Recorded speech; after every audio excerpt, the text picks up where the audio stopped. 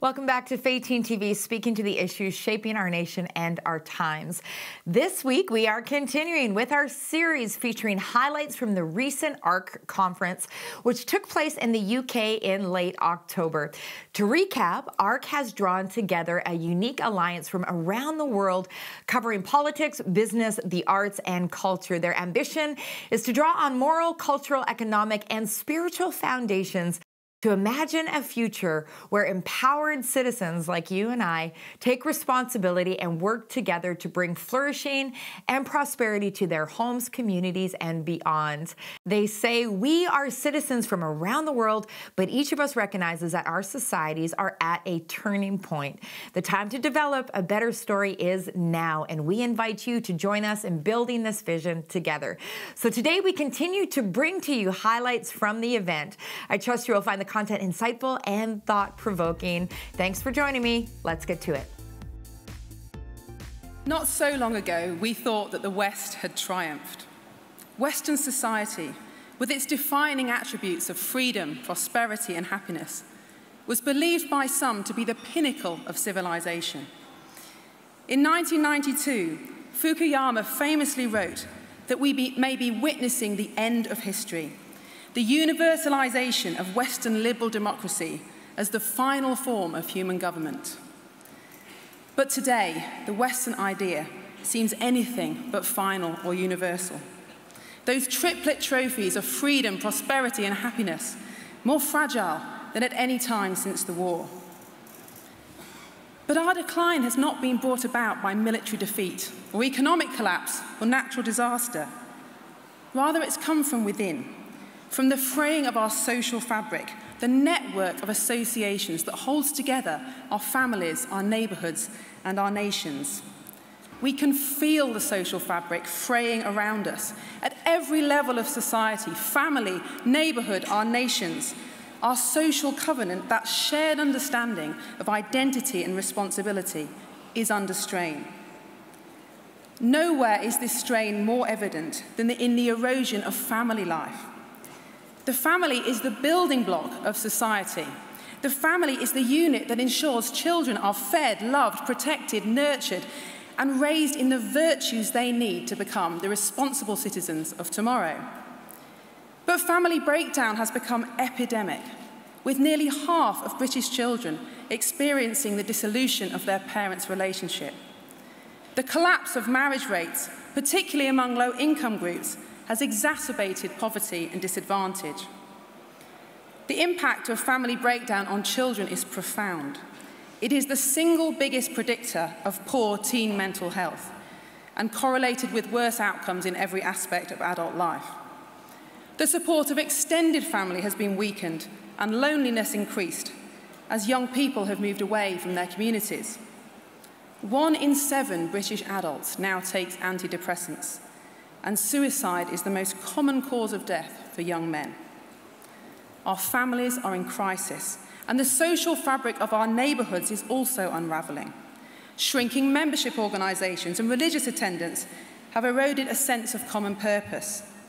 A reluctance to prosecute petty crimes like shoplifting and a failure to integrate immigrants have eroded social trust.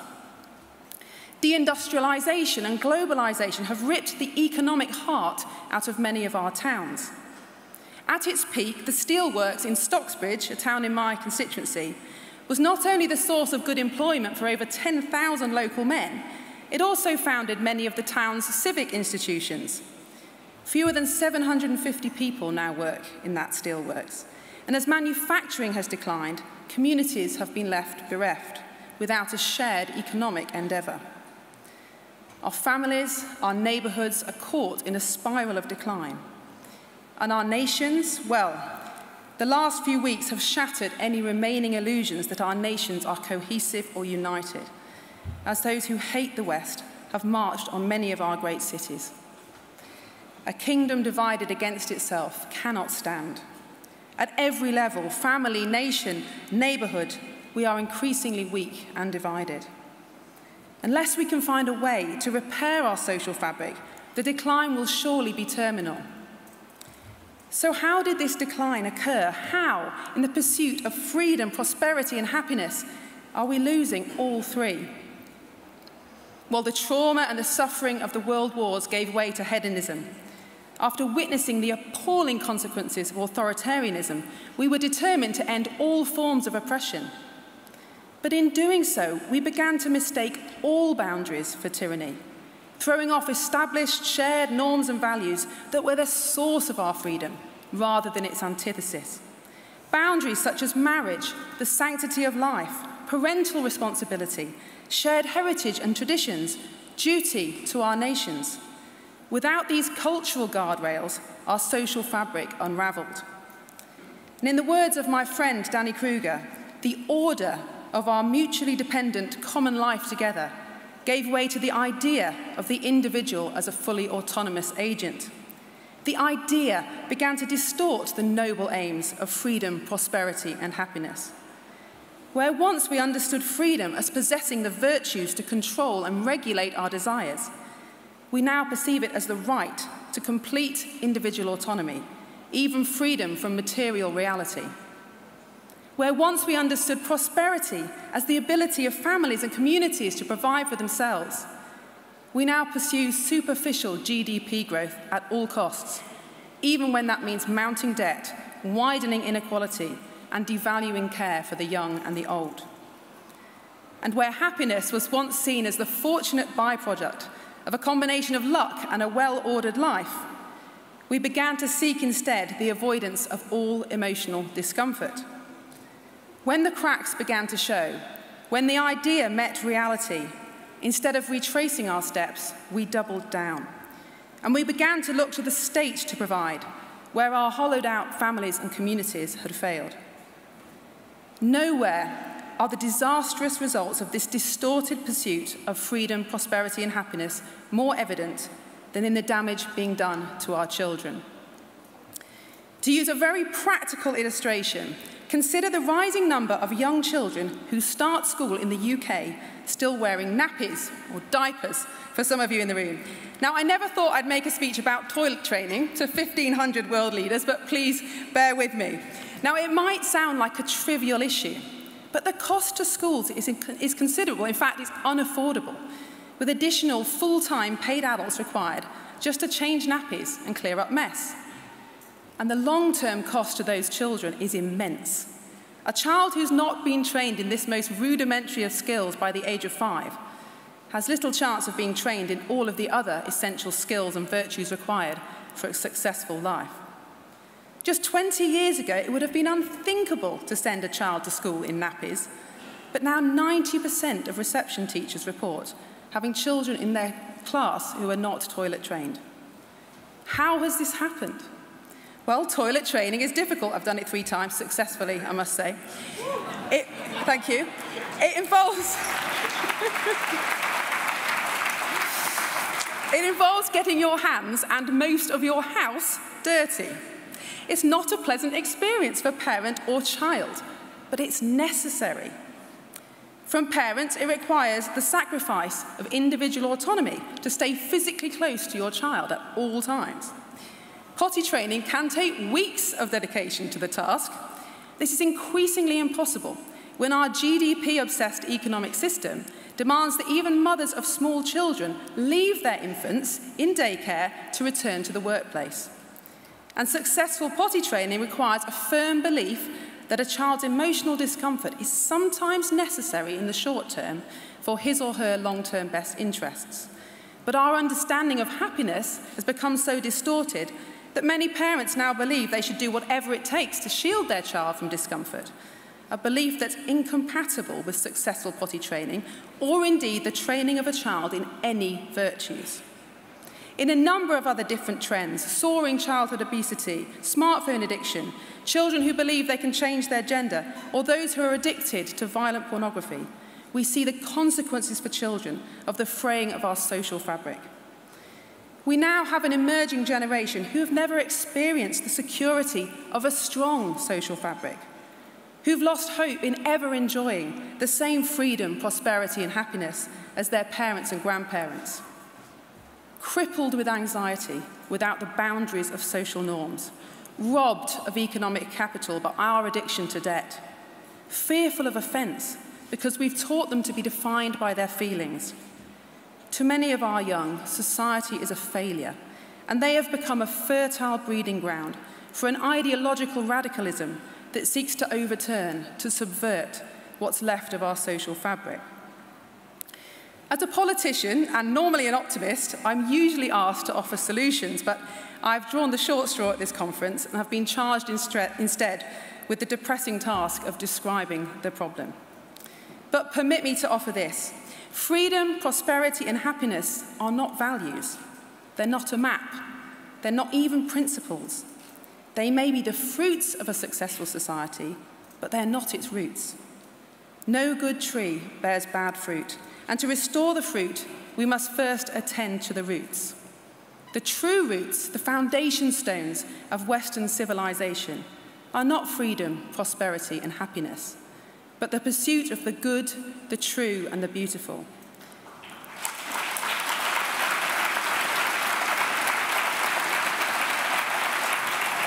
This was our story, and over the next few days we will explore together how it can be our better story again. If we seek first the good, the true, and the beautiful, perhaps true freedom, prosperity, and happiness can be ours once more. Thank you. We love Canada, and we want to see it strong for generations to come. That's why we do this show. We can't do it alone. We need your help. Unlike commercial TV, this program is 100% donor-funded. If you'd like to see more episodes produced on important issues for our nation, please consider signing up to be a monthly partner or giving a special gift today. Every gift makes a real difference, and all gifts are tax-deductible. Together, we can build a better Canada for the future. Visit Faytene.tv or call 1-866-844-0844 to donate today. Welcome to my studio. At least an exhibit. I am just so extraordinarily grateful for ARC, for all the conveners, to get us together for these 3 days for what I believe is a historic moment.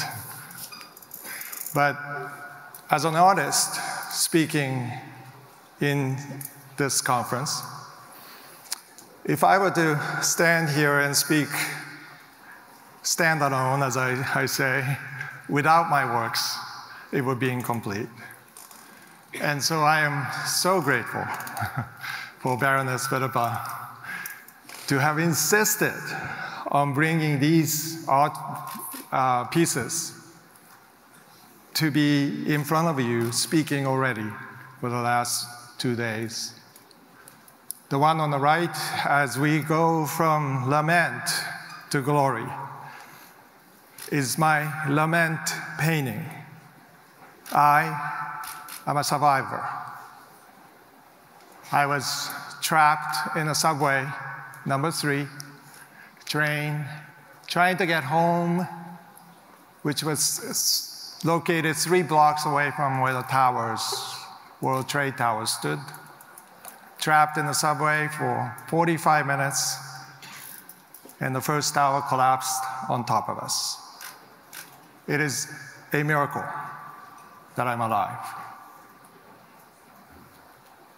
And for many years after that, as I raised my children who became ground zero children, and as I thought about standing on the ashes of this destruction called now ground zero, what that meant as an artist.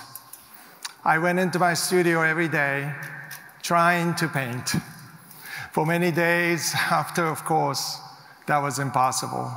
But eventually I began to paint in layers and layers of pulverized minerals of Nihonga, an art form that harkens back really to 800, somewhere around there, where Japanese culture became more identified as a distinct culture at the end of the Silk Road.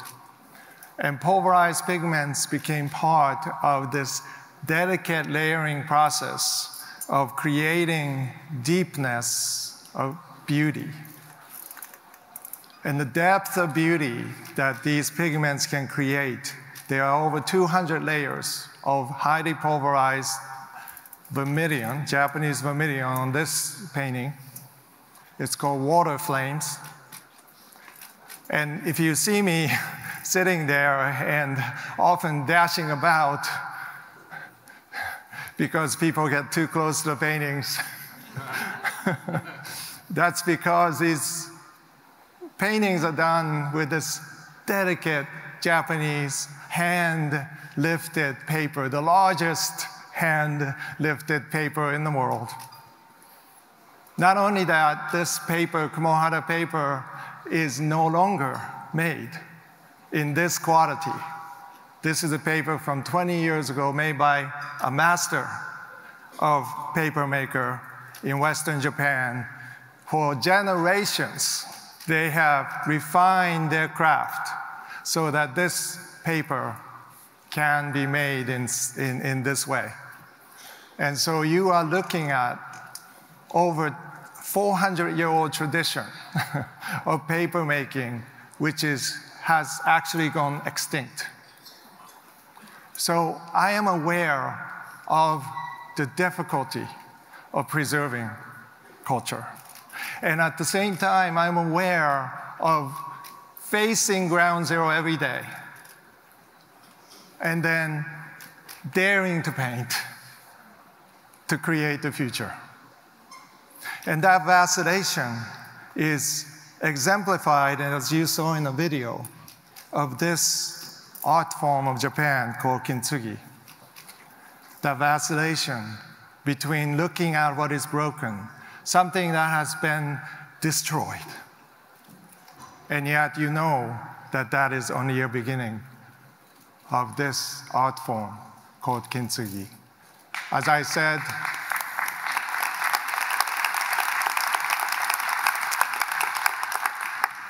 kintsugi is now ubiquitous. You saw it in Ted Lasso. You saw it in Star Wars.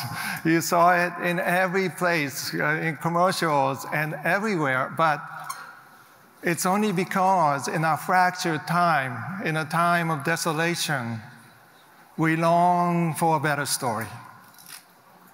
And this story, harkening back to 17th century, 16th century Japan, is a better story. Kintsugi masters, when they receive an important tea vessel, such as this one, they often spend time. They don't rush to fix. They spend generations of tea masters will hold on to the fragments without doing anything to them, to respect what has happened, to understand that some traumas takes generations before you begin to think about mending them. You see, we need to behold. We have this lost art of beholding. And in order to face my paintings, I often tell people, you will not see my paintings for about 20 minutes because you have to behold them. You have to let your mind settle from our anxieties and our fears and the troubles of our days, and to take a deep breath and to behold. In order to go from lament to glory, we must be able to behold. We have to start from beholding the broken. This is a better story because what Kintsugi Master was able to do after many generations, perhaps, of beholding is to not just fix it back to the original state, which is often the case of Western industrialized thinking, right? We want, if we drop an iPhone, we want a new one, or we want to at least get it fixed so it looks like the new one. No, Kintsugi Master instead highlights the fractures And then using Japan lacquer, this venerable art form of urushi, Japan lacquer, they pour gold, they sprinkle gold on top. Therefore, accentuating the fractures and making something new out of the brokenness. And the resulting bowl is even more valuable than the original bowl because it has been through two masters.